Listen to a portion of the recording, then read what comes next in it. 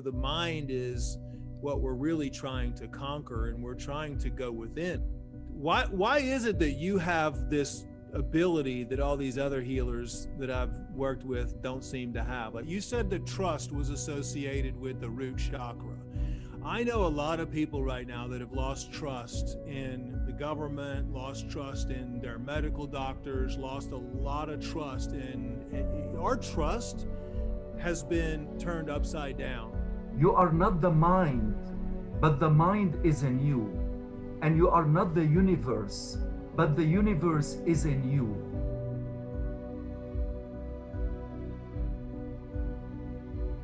I mean, bottom line, you want to have someone working on you that can bring you up, not somebody that's on the same vibrational level with you or a lower vibrational level than you. You want to have somebody that's going to be able to bring you, to teach you how to go to a higher vibrational state. That's just, it amazes me sometimes when I'm at these big healing conferences and all these healers, and they're overweight, they're sick, they're in a low vibrational state. And it's like, how do you plan on healing somebody or teaching them how to heal if you don't even know how to heal yourself, if you're already in a low vibrational state? So, you are absolutely correct, Dr. Group. I cannot agree with you more than that. You have to practice what you preach. So if you are going to provide vibrational healing, energetic healing to client, you have to be a role model for them.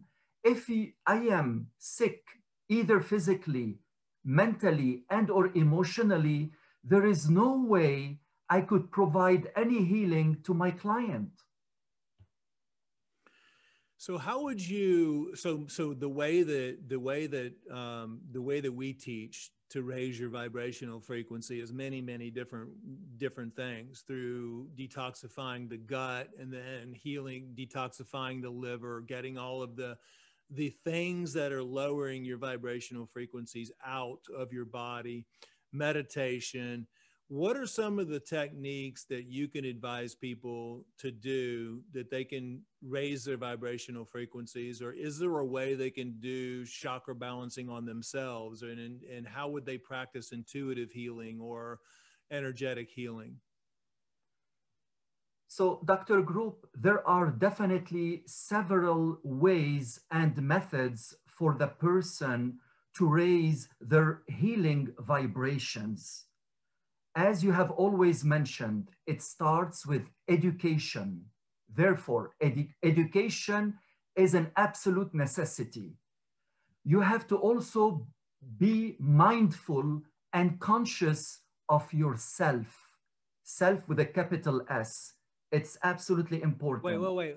Explain how someone becomes conscious and mindful with themselves. So a person can become mindful and conscious of their self by practicing meditation, because after all, Dr. Group, you are not the body. The body is in you. You are not the mind, but the mind is in you.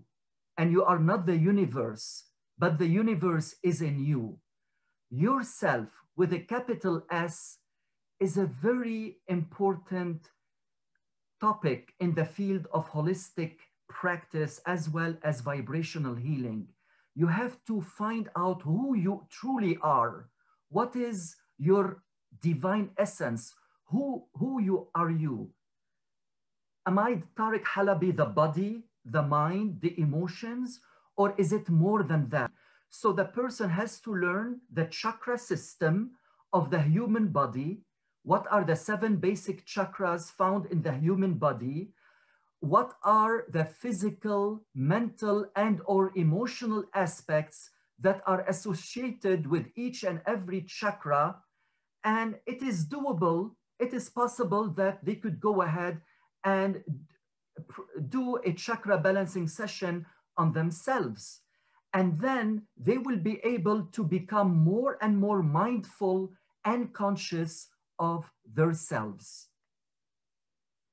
So can you go into, you've been practicing this a long time. Can you go into some of the things that you've seen in the past when it comes to go into a little bit more detail on chakra balancing? Go over the different types of chakras. And then I'm just curious as to, like, I know that I've noticed over the last couple of years, because our phone always rings off the hook when there's any type of crisis going on, that with the addition of 5G especially, and all the electromagnetic frequencies that people are being exposed to, and all of the COVID situations that have been happening, like almost every single person that's been calling our office over the last year and a half, they do have physical situations going on with them, but they've been on an emotional roller coaster ride.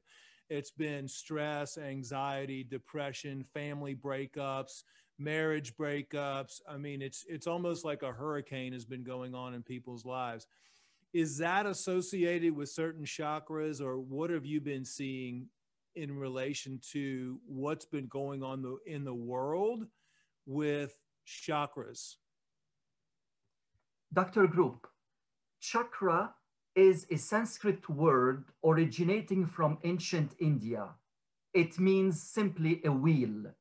So therefore, chakras are distinct energy centers. They regulate all parts of the human organism. They influence everything from emotional processing to resistance to disease.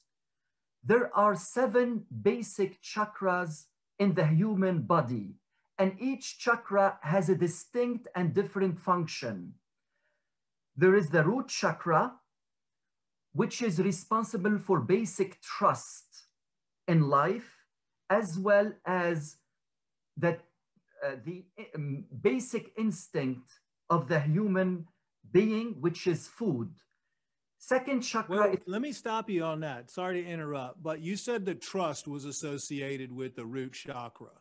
I know a lot of people right now that have lost trust in the government, lost trust in their medical doctors, lost a lot of trust in our trust has been turned upside down. I mean, you can't trust what the media says anymore.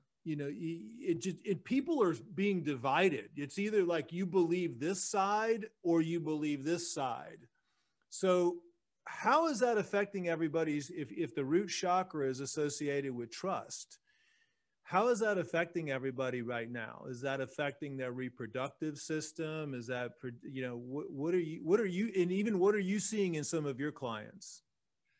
My personal experience, Dr. Group, with many of my clients who sign up for chakra balancing sessions, if they have a problem trusting friends, trusting family members, trusting the government, or even trusting their inner voice, they have an energy blockage or a misalignment in the root chakra, which is the first chakra found on the base of the spine. Now, the second chakra, Dr. Group, which is called sacral chakra, that chakra regulates the reproductive system in men and women, and it is responsible for sexuality and creativity. So if a person, for example, has a problem pertaining to, let's say, creativity, innovation, or on the other hand, it could be some reproductive system malfunction, dysfunction, or disorder, that means, Dr. Group, that there is a significant energy blockage in their sacral chakra, that is the second chakra. Then we have the third chakra called solar plexus chakra. Now this chakra is responsible for wisdom and power. Then the fourth chakra is called the heart chakra, and this heart chakra is responsible for love as well as for healing. Then we have the fifth chakra is the throat chakra, and it is responsible for communication. It could be the communication between yourself, you and yourself. It could be the communication with you and family members, communication with you and friends. So many of my clients are more or less very isolated, alienated, especially during the COVID-19 pandemic. Their communication with their friends and loved ones have significantly been reduced. So therefore, we will go ahead on that session and focus on reducing the energy blockage, as well as aligning and supercharging the throat chakra to enhance and promote communication. The sixth chakra, Dr. Gloop, is located here, right there, the third eye chakra. It is actually in the pineal gland. And I know that the pineal gland, as you may know, is probably the most important part of the human organism. This pineal gland is so important, and this is where the third eye chakra is located. And this chakra is responsible for awareness, spiritual awareness. And then finally, we have the seventh chakra located on the crown right here. We call it the crown chakra, or the Sahasrara chakra in Sanskrit. And this chakra is responsible for intuition and spirituality.